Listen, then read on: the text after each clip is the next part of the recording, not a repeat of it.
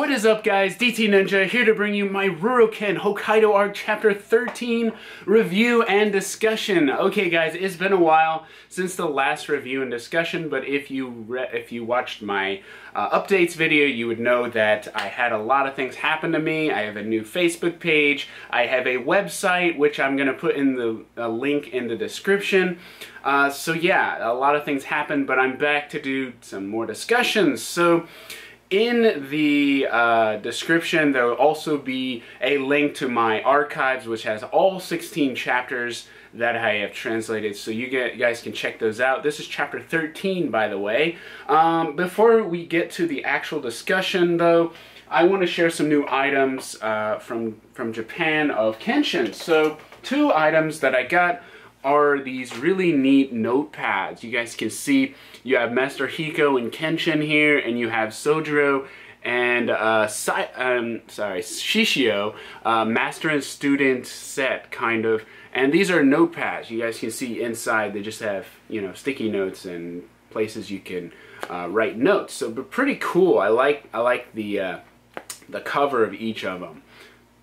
Pretty neat though. I got these on Ami if you guys are interested. However, they sold out quite quickly. So if you're lucky enough, you might find them on eBay, but they'll probably be pretty expensive.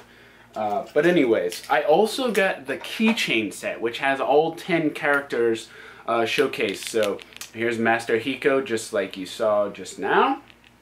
And you have Kenshin. Okay. Master Hiko and Kenshin. Then you got Saito, Hajime Saito. Pretty awesome. I love the little illustration they did for graph art. This is graph art, so it's a little different illustration than you're used to seeing. Pretty neat though. You got Shishio. And then he kind of pairs well with Sojiro, right? Just like you saw earlier. And then you got Kaoru. She kind of pairs well with Yahiko. No, master and student. Pretty cool. And then you got Aoshi and Misao. So they pair well together. So it comes with quite a bit. And then there's Sano. But Sano's all alone, so it's kind of sad you don't get Megumi with him. I was kind of hoping Megumi would be part of this collection, but there are 10 of them, so pretty neat. I think I showed them all to you. But yeah, those are my graph art illustration notepad as well as keychain set. So I wanted to share those with you before we get to the actual discussion, because those are new items from Japan. So, but yeah, if you guys want to check out any of those new items, you can find on Ami. Some of them still are available, but others are sold out, so just keep that in mind. Okay, so I decided to change my camera angle a little bit so you guys can see me better. Hopefully the video is a lot easier to follow. So I got some notes here for chapter 13. I got a lot of things I want to discuss. So let's get to the chapter. Chapter 13. Oh, by the way, that intro, the color scans were done by Ch.13, one of my good friends. He does awesome work. Check his work out on DeviantArt. Yeah, so I hope you guys enjoyed that intro. Yeah, so anyways, and throughout this video I will be sharing some color scans, so he did those as well, just like normal. Okay, so things I noticed in this chapter, because the last chapter we ended off with there is word from the Aoya, right? So we learned that he's at the kind of telegraph office, which is where you send messages via telegraph to anywhere, in Japan. So Kenshin apparently sent a telegraph to, Okina. And Okina in this chapter is going to reply to him, and this is going to be the reply. So the first thing I noticed is that Okina, he mentions that the Oni Waban group has no intel or information about Hokkaido, which is very interesting to me because remember, throughout the series that Okina is very, very useful in intel for Kenshin, even though some of these parts of the anime especially were not canon. You definitely see throughout the country that the Oniwaban has connections throughout the country, throughout Honshu for most of the part. But it's very interesting that there's nothing in Hokkaido, and the Ezo Republic is like the old era before the Meiji era came in Hokkaido. It's now called Hokkaido, but they don't have any intel or information or connections to Hokkaido, which is interesting because now the Hokkaido arc, we have Kinkaku Heki. They're very dangerous and they have no way of helping out with intel or telling us something interesting about them, because they're always have some information on, Shishio's group or a group in Amakusa, Shogun Amakusa. I know this is not canon, but still, they had these connections throughout Japan, but now we realize that Hokkaido is outside of their jurisdiction. So it's very interesting to note. Another thing I noticed is that Aoshi is out on a mission. Okay, Aoshi Shinomori is out on a mission, and it appears to be some kind of scandal. When I translated it, I kind of read something about his family. I don't know if it's a family scandal or what, but it seems that it's an important mission because he's out on it right now. And he didn't tell Misao about it because we see her through the chapter and she's running to find him, just like the old times where he went off to Tokyo and she raced off as well trying to find him, and ironically she ran right into Kenshin, right?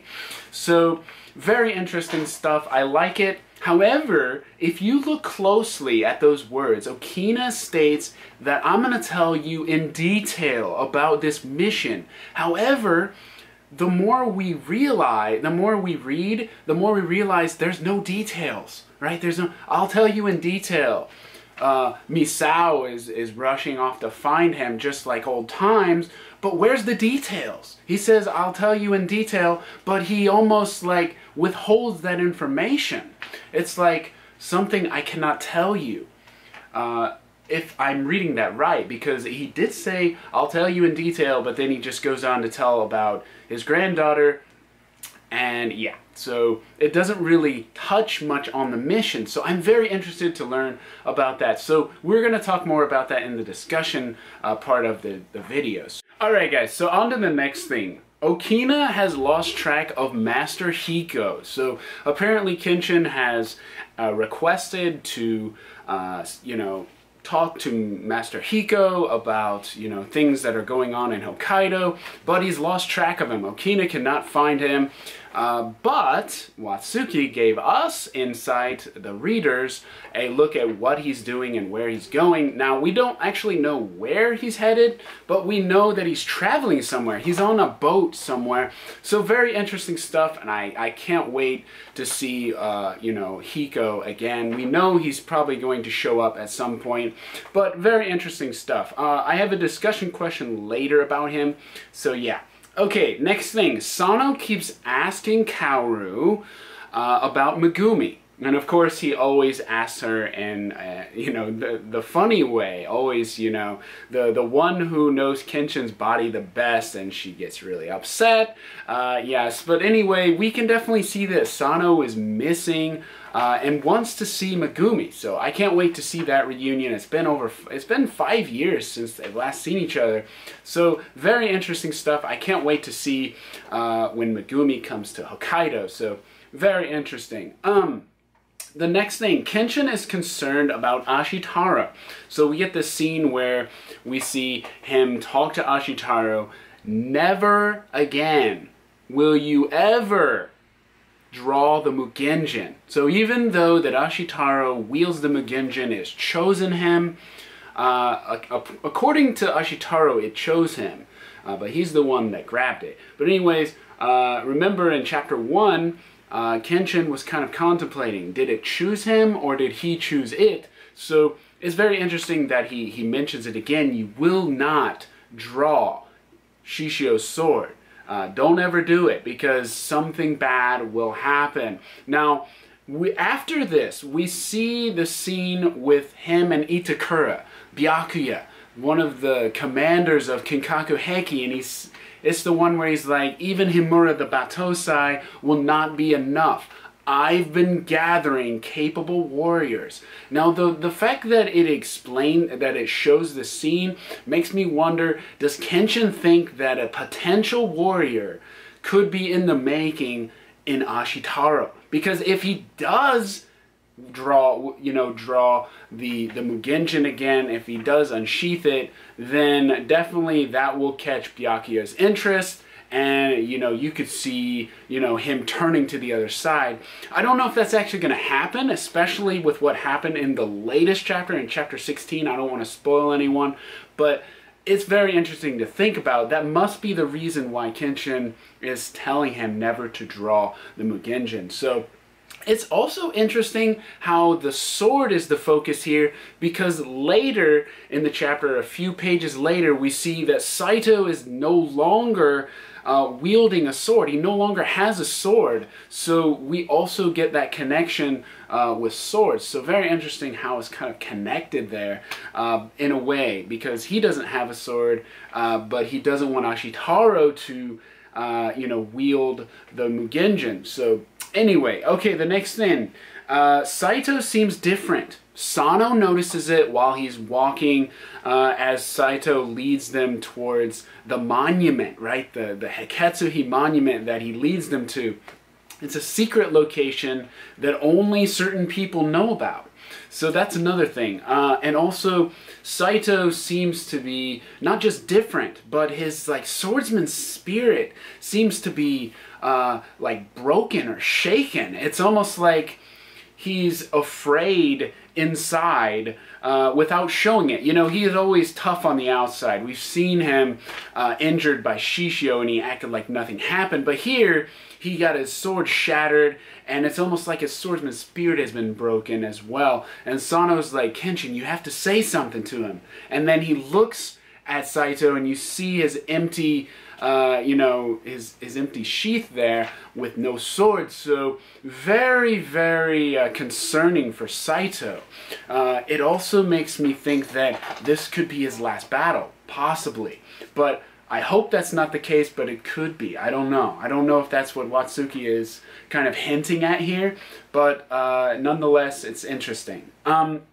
Okay, Saito leads Kenshin and the others to Heketsuhi Monument. Now, Heketsuhi is a monument for the fallen soldiers that fought in the Hakodate War, which were Shinsengumi members. So it's kind of like his fallen comrades. You see him, praying in front of it. It's very nice to see. But then he reveals to Kenshin that this is not the reason I brought you here. The reason I brought you here is because Kinkaku Heki have been gathering warriors, or so they have told you, probably. And you know what? I've been thinking that I should, gather my own. So this is the meeting place for our squad. And so that was a nice way to end the chapter, seeing each of the members. You got Sojiro, you got Sugimura, and you got Anji. So you got the meeting of warriors together. So very interesting stuff. But yeah, I want to go further into the discussion questions now, because they are some things that are not answered yet. So, okay, discussion question number 1. What is the mission that Aoshi is out on? And what are the details of it? Because, as I stated, Okina states that he will tell Kenshin in detail, but then he goes on to say that Aoshi's on a mission and Misao's looking for him, like always, and that once he's done with their mission, or once they're done, he will have them go to Hakodate to meet up with you. But he doesn't really go into the mission. What is it? What is the mission that he's out on? I have a feeling, he says it's some kind of scandal, but when I translated it, like I said before, I think it's something to do with his family. So it seems very interesting, something involved with his family, which we don't really know a whole lot about. So that would be very interesting to learn. I hope that Watsuki goes a little bit into this mission, because that would be something to learn about his character more. But yeah, what is it? What is this mission? And it's great to see Misao again, but you know, it's just like old times. She's searching for Aoshi. Obviously, he didn't tell her about where he is, so very concerning on her part. But yeah, what is it? What is this mission? And we see like this person that he's fighting against. So he's definitely, you know, in some kind of trouble. I don't know, like I said, it's some kind of scandal, and it has to do with family, I believe. So we'll go from there. I can't really say much other than that, because we can only speculate what's going on beyond that. But it's very interesting, and I hope Watsuki does touch on it a little bit more, because I want to see Aoshi and Misao, you know, back. But anyways, it was nice to see them again. Okay, second discussion question. Where's Master Hiko headed? And we see that he's on a boat, right? And I mentioned this before. But is it possible that Master Hiko is on his way to Hakodate or Hokkaido? Think about it, guys. It shows him on a boat. And in chapter, I believe it was chapter 5, chapter 4 or 5, we see Sako and the old woman from the Yaminobu, and they're also on this little tiny boat going towards, you know, Hakodate, and that's where Ashitaro meets up with them again, and they have their little duel against each other. So it was very interesting. Now, I have the chapter here, so I can share with you guys exactly what I'm talking about. Okay, so this is what I'm talking about. Sako right here. And you can see, this is the Hokkaido, the Hakodate, where they're on their little boat, and Ashitaro sees him, and this is where he meets up with him again, and he's like, you can clearly see this is where they start fighting each other. But it's definitely interesting, because we see him on a boat, and I just got to thinking, because when we've seen boats and ships on here, we've seen them going to Hokkaido, so it would be very interesting if that is the case, if he's headed towards where they are. Is it possible that is the case? Watsuki is definitely going to surprise us somehow. So I hope that's the case, that Master Hiko is on his way and he's going to show up. That would be badass. Just imagine he shows up out of nowhere and like shows up one of these commanders of Genkaku Heki. Now I'm not going to go into it further because a lot of them are spoilers, but Master Hiko, I think he's going to have a part in this battle. So anyways, on to the next discussion question. Hiketsuhi is an actual monument, okay? This monument that Saito leads them to is, like I said, it is a monument for fallen soldiers, Shinsengumi, that have passed away. Now, what's interesting about this is that the Meiji government refused to have any involvement in this. They have no idea that this monument exists. So my question is, why are they hiding it from the Meiji government? What makes this kind of offensive to them? I don't understand. Is it something to do with the Eizo Republic in Hokkaido? I have to wonder if that's the reason. You know, only Waban have no connection to there, so I guess that could be it. But it's very interesting because only a certain few know where this monument is. In fact, it's like up in the mountains somewhere. It's hidden from everywhere. It's not where civilization is, right? It's out there. So, and another way to hide it from the government is that there's no inscription. So on the monument itself, there's nothing. It just says Hiketsuhi, and that's it. There's no names. There's no nothing about a battle or war or fallen soldiers. Nothing. So whoever did it in secret to hide it from the government. It kind of reminds me of how, you know, religion, Buddhism, was hidden from the government as well. So it's in that sense, but it's very interesting. And like I said, it's a real monument. So I have a real picture to share with you guys. It's pretty neat. So take a look. Alright guys, so you can see, very interesting. It's very nice. It'd be very cool to see that place. But yeah, very interesting. Like I said, that's probably the reason. But yeah. Okay, last question. Saito gathers warriors for Kenshin, very similar to how Hoji gathers warriors for Shishio. He is gathering these capable warriors. But not only that is it related to Shishio, because we know Shishio has influence on Ashitaro, but it also reverts back to Kinkaku Heki because they are gathering capable warriors as well. Byakuya stated this. So it's like Saito is using Byakuya's strategy against him. He's gathering his own warriors to counteract against their gathering of warriors. But it also is kind of concerning. Is Saito worried that they can't win? Or maybe it's his final battle. Maybe he's going to die in this battle. I hope that's not the case. We've seen a broken sword, his possible broken spirit. I really hope that's not the case. Maybe he'll get a new sword. Maybe he'll get a new sword. So there is hope.